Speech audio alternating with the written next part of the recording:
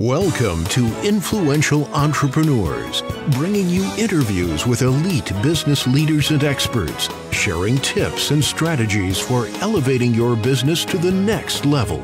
Here's your host, Mike Saunders. Hello and welcome to this episode of Influential Entrepreneurs. This is Mike Saunders, the Authority Positioning Coach. Today we have back with us Stephen Michael England, who's the president of Capstone Estate Planning, and we'll be talking about navigating retirement with risk and volatility. Stephen, welcome back to the program. Thanks for having me today, Mike. Hey, you are welcome. And I know that there's a lot of words that trigger feelings in our gut, which are not great. And risk is one of them.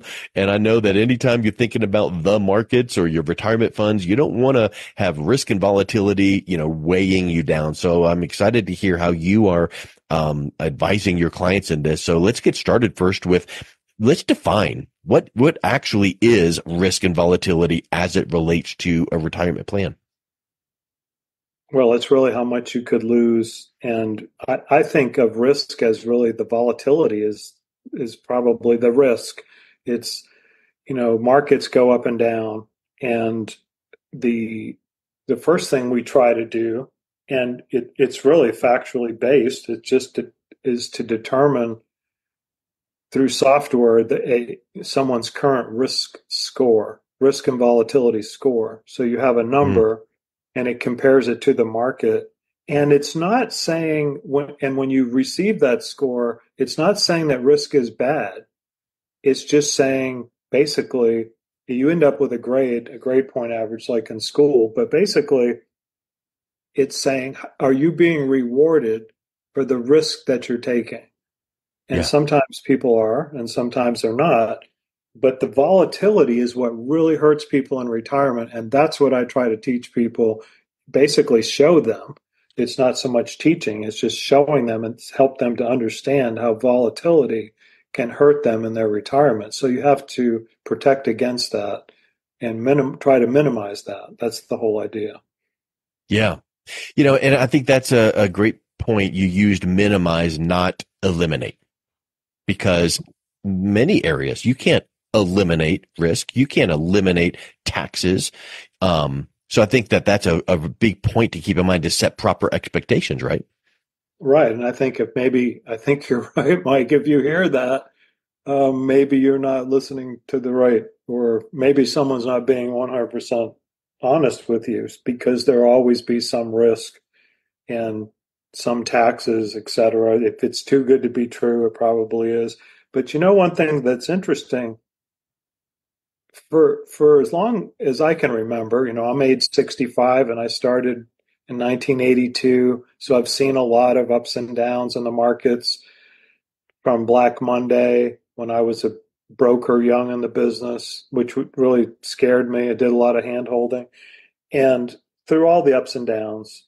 But the traditional strategy would be what they called the 60-40, which was 60% stocks and mutual funds, equities, and 40% bonds. And that worked pretty well for most people if they didn't want a lot of risk.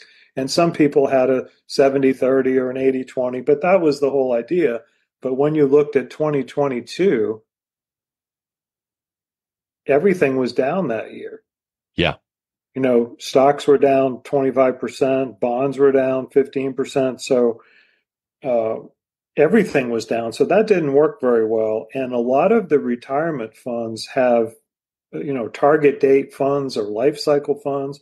And all those types of things just automatically adjust into bonds as things become more volatile. So we've seen that people have had to change their strategy really ever since the pandemic. Things have changed. How you make money has changed. How you protect yourself and how you do your blends has changed. And, this year has been fantastic and everyone's made a lot of money. And what I ask people is, well, how do you know you won't slide back down the hill? And they say, well, I don't, or that's what I'm worried about. So you have to know what your risk and volatility is, not just what someone tells you that you're in some category, whatever that means.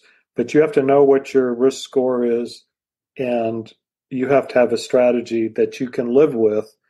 And you have to understand that volatility can really hurt you in your retirement if you don't protect against it. Hmm. So let's talk a little bit about some of those categories. And you said you've got to know your risk score. Well, how does someone just figure that out? I don't think that's like a Google search. What is my risk score?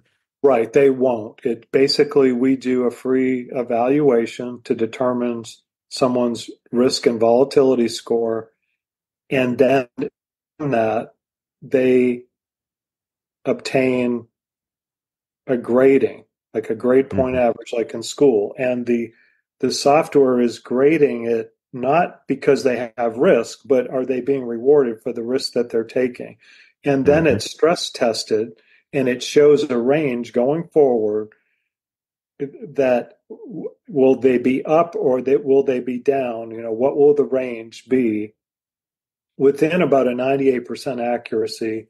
And that's really important for people to see what they have. They basically learn more about what they have, and then that determines how well, do they have a good grade, and does their program fit them, and can they live with the volatility that the software says they'll have? And that's really how you determine. That's how you navigate the risk and volatility. Yeah.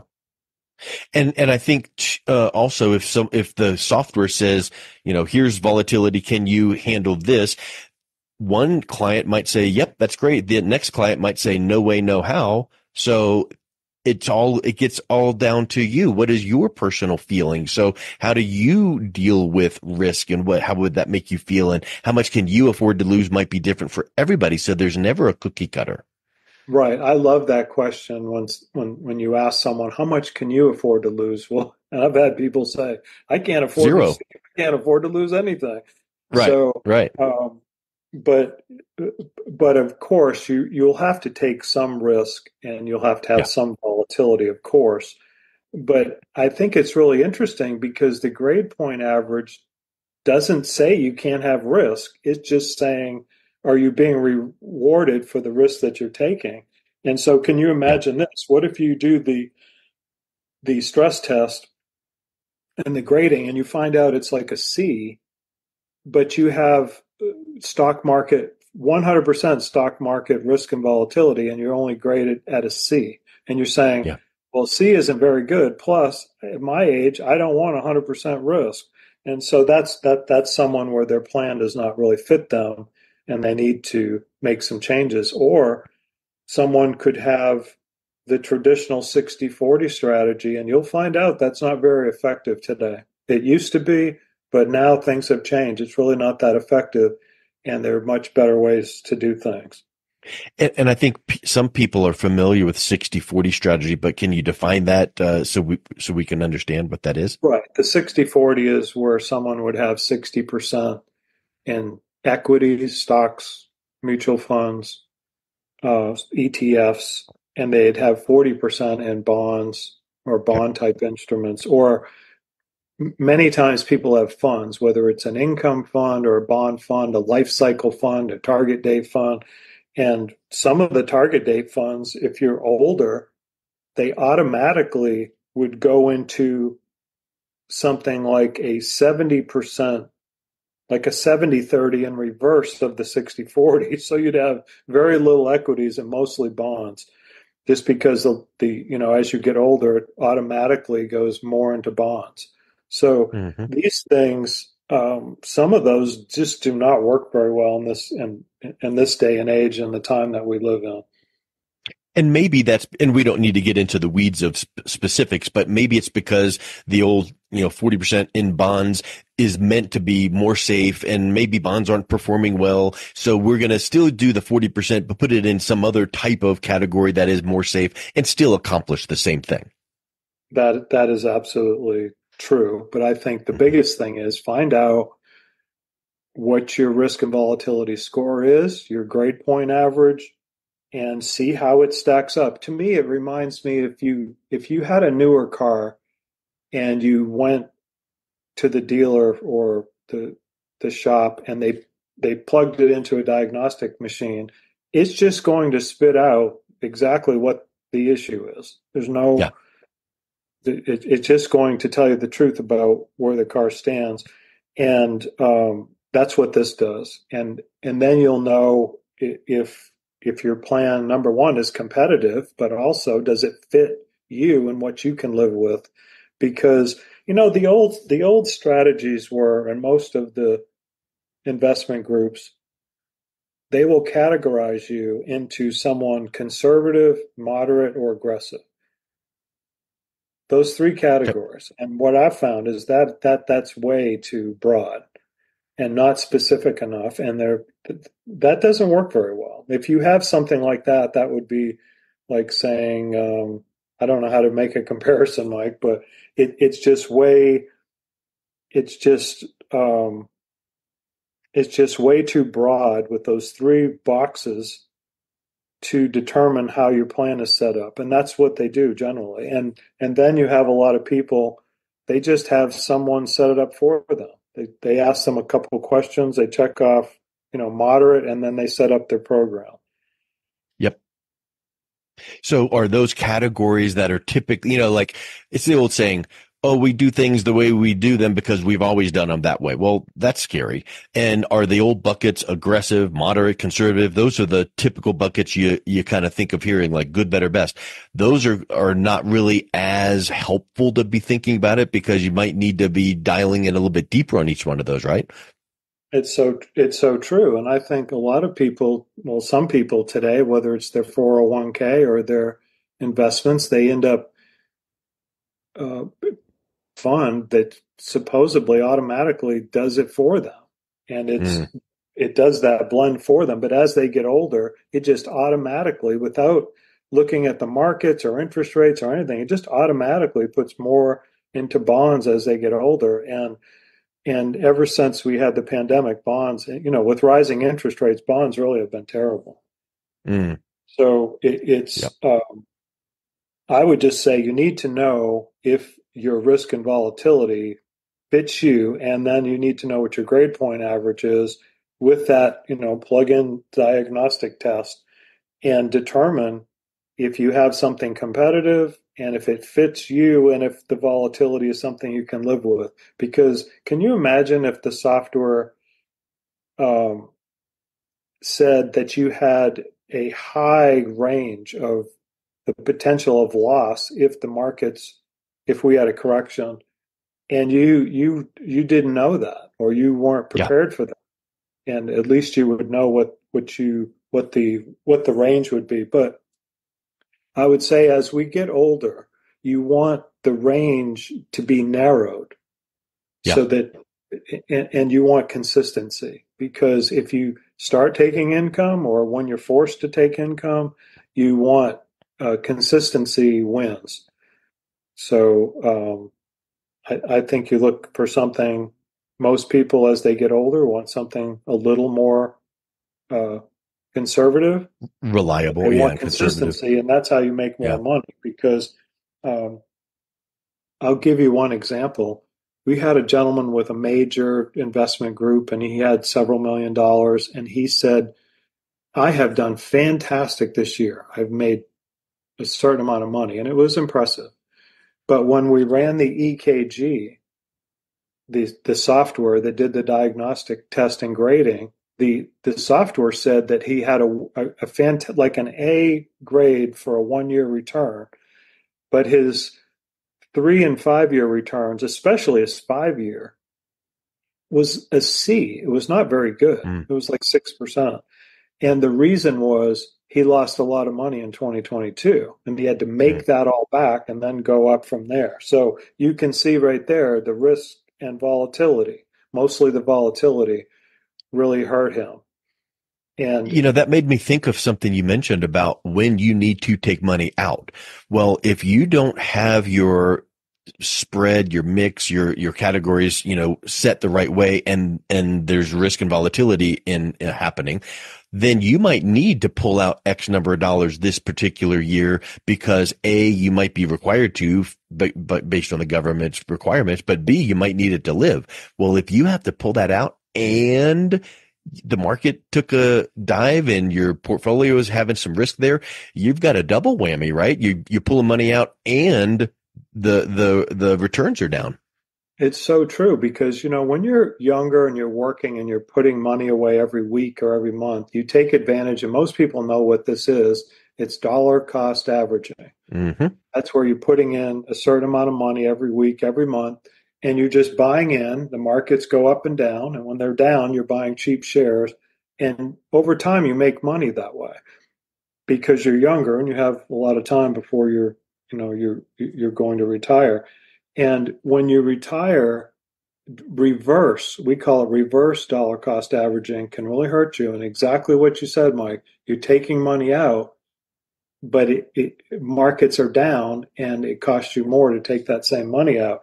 And it's especially true when people do Roth conversion, required minimum distributions, or can you imagine you have some kind of health issue and you need money and it's not a good time to take it?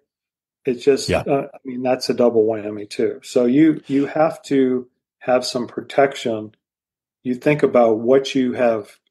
I don't think of a retirement account or someone's investment account as a dollar, as a number, even though it is.